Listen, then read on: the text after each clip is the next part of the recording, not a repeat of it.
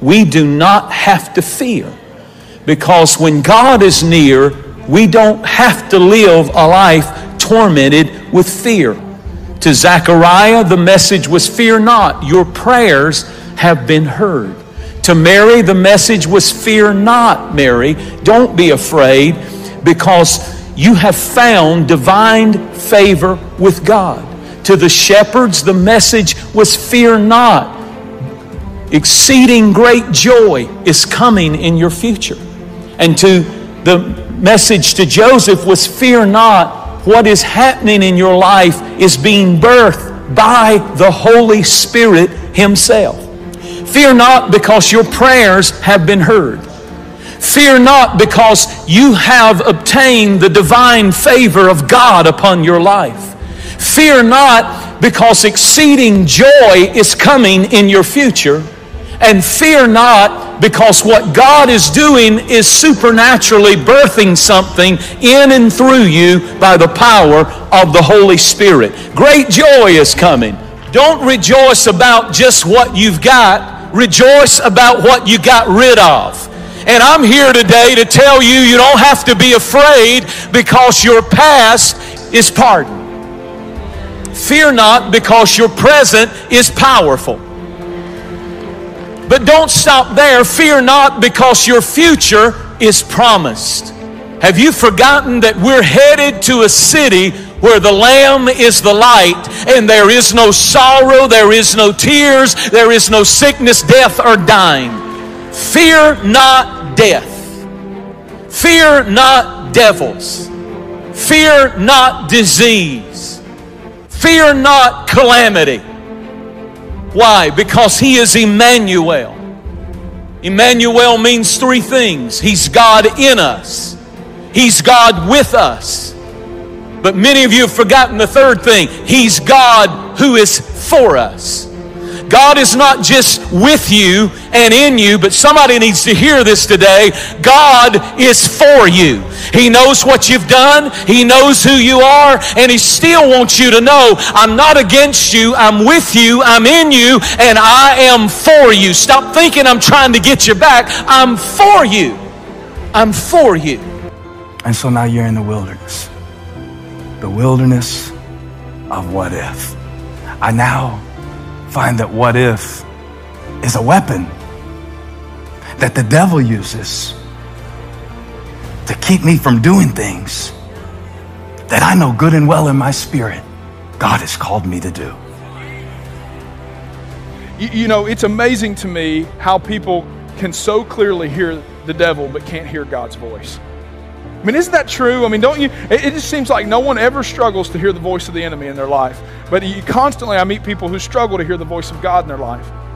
I mean, it really is astounding. It's amazing to me that a God who has been so faithful can be so doubted, and yet an enemy who is completely unfaithful can be so trusted.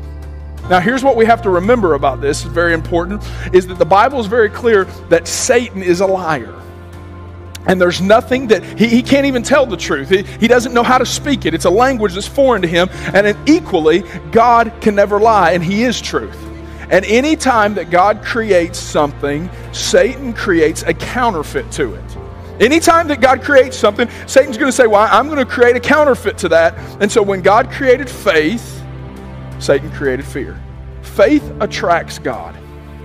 Fear attracts the enemy in your life. Faith gives God access to work in your circumstances. Fear gives the enemy access to work in your circumstances. See, the enemy's central objective is to get you to doubt God's promises. Every fear that's ever brought into your life is an attempt to nullify a promise that God made you in His Word. For God has not given us a spirit of fear, but of power and love and a sound mind. Fear wants you to forget that God's powerful. To the fact that, let's just have a little exercise. Think of your worst fear. Because your worst fear is not more powerful than God's ability to bring His best into your life.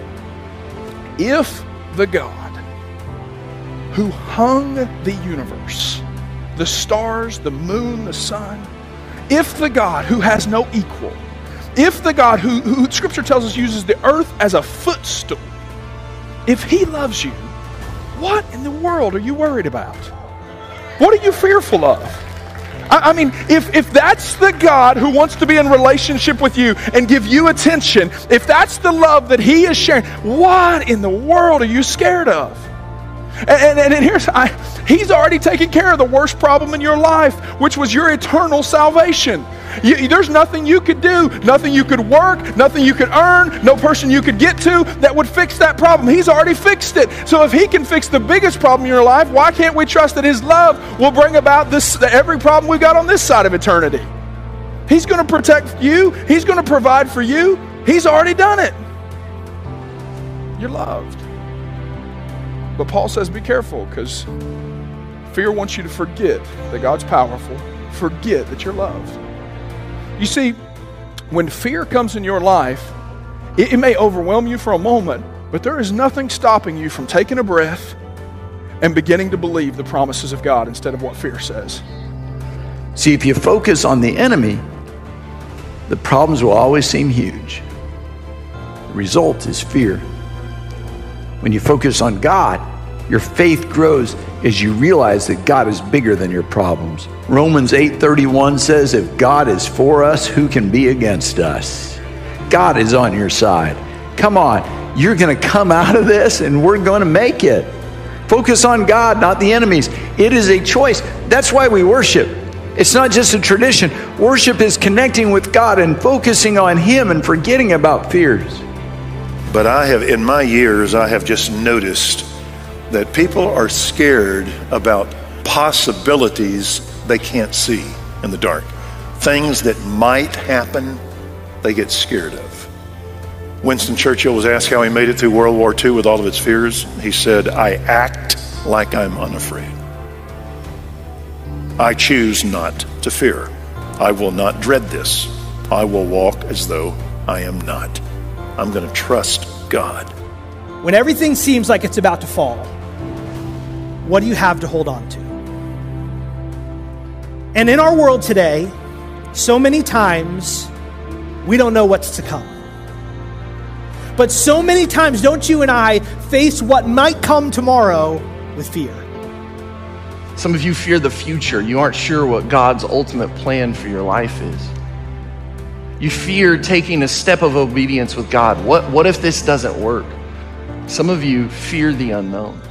No matter how big or strong you are, there is something you fear. And whether we want to admit it or not, we all face fear. But for some of you, it's bigger. You are consumed with fear. God, I don't know what's next. I don't know what to expect or what to do. I'm afraid. There's no clear path to the future. So many times you stop growing because of fear. Change frightens you. So rather than move forward and change, you stand still. Keep moving forward. Obey God's voice in spite of your fear. When you move forward in faith instead of standing still in fear, God provides. What could you do? What would you do for God if you realized that you would overcome all opposition with his help? He is your protector. And I love what Isaiah 43 says. But now this is what the Lord says. Fear not, for I have redeemed you. I have summoned you by name. You are mine. When you pass through the waters, I will be with you. And when you pass through the rivers, they will not sweep over you.